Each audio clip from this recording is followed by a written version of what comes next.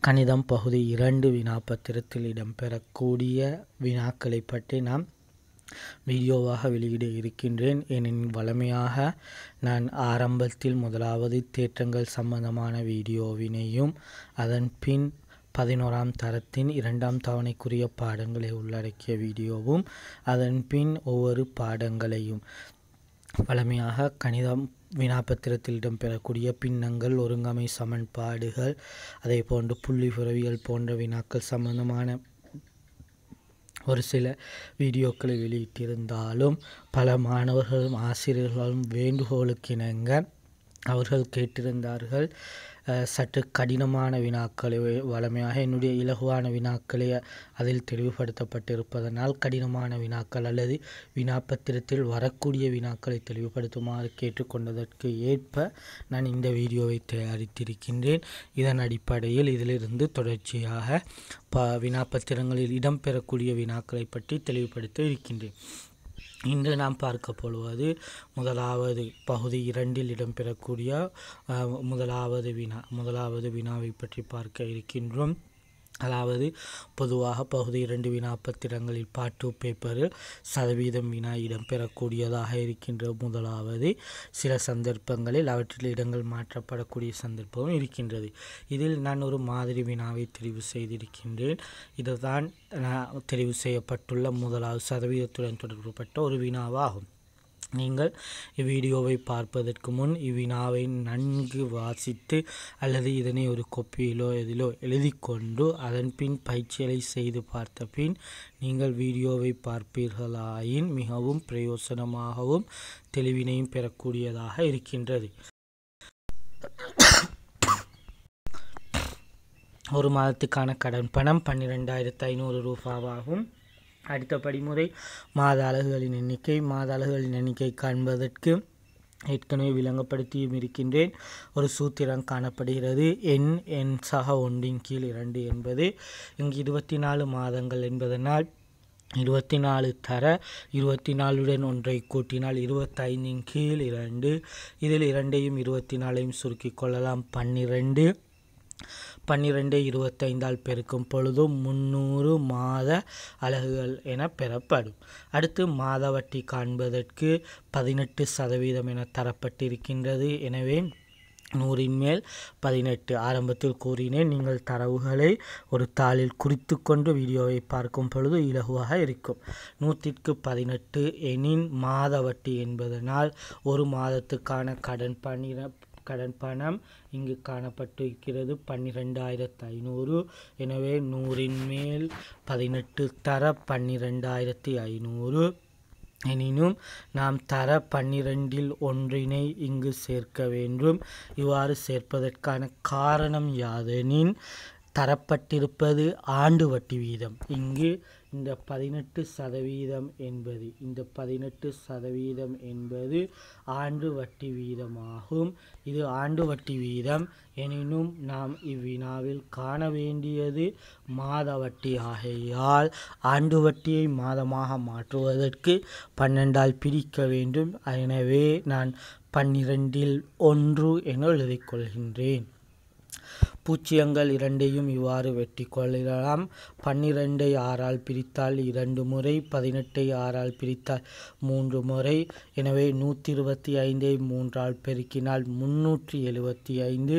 அதை கீழுள்ள 2ஆல் பிரித்து கொள்ள வேண்டும். எனவே மாத வட்டி 187 ரூபா 50% எனவும் கூறலாம் அல்லது 187.5 ரூபா என கூறலாம்.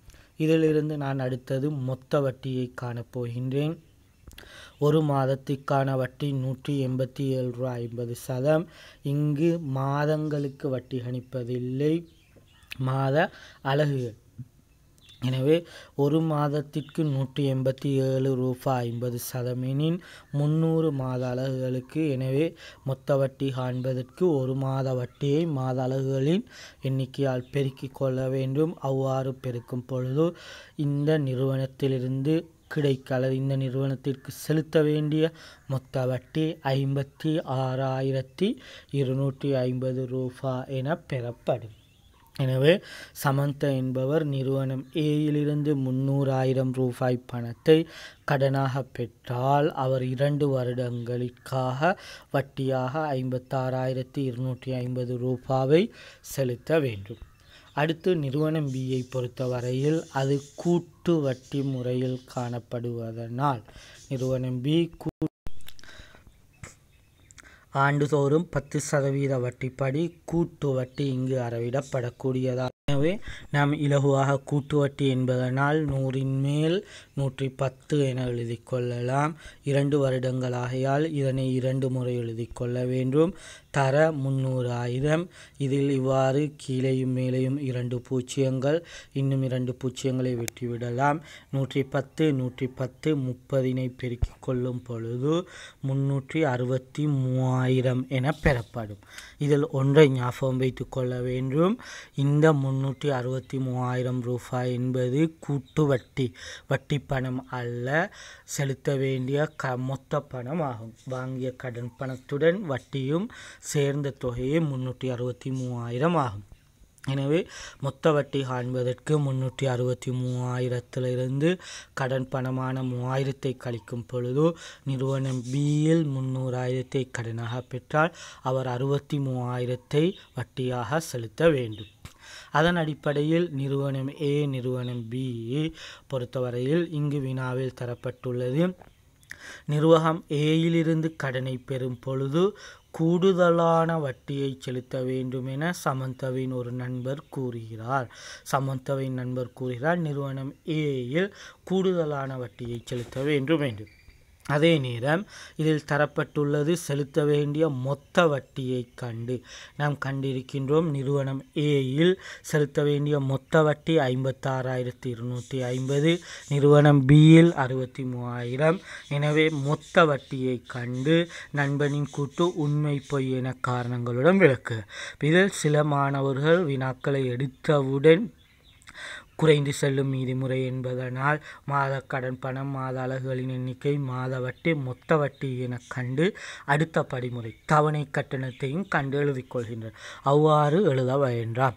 வினாக்களை தெளிவாக வாசித்துக் கொள்ளும். இதில் கூறியிருக்கின்றது மொத்த வட்டியை கண்டு. ஆகவே மொத்த வட்டியுடன் நாம் குறைந்து செல்லும் மீதிமுறை கணக்குக்கான படிமுறைகளை நிறுத்தி அடுத்த நிறுவனத்தினுடைய மொத்த வட்டியை கண்டு இரண்டையும் ஒப்பிட்டு பார்ப்பதை மிகவும் பொருத்தமானதாகும்.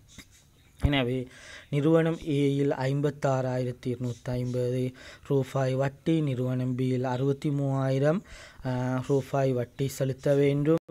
நிறுவனம் பியில் 63,000 வட்டி செலுத்த வேண்டும். எனவே நிறுவனம் ஏயையும் பார்க்க நிறுவனம் பியிலே கூடுதலான வட்டியை செலுத்த வேண்டியிருப்பதனால் இந்நண்பனுடைய கூற்று பொய் ஆனது என நாம் விடையே எழுதி கொள்ளலாம். கட்டாயம் இவ்வசனத்தை எழுதி கொள்ள வேண்டும். நண்பனின் கூற்று உண்மையா பொய்யா என்பதை. அப்பொழுதுதான் பூரணமான புள்ளிகளை உங்களால் பெற்றுக்கொள்ளக்கூடியதாக இருக்கும்.